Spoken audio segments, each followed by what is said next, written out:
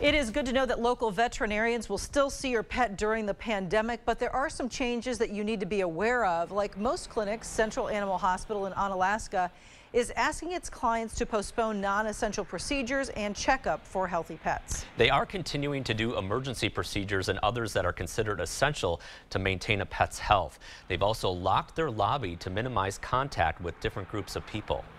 If people are more comfortable staying in the car, we'll meet them car side, take their patient in, talk with them via phone or send an assistant out to talk with them. Central Animal Hospital also offers a telehealth option which allows them to communicate with clients over an app instead of being in person.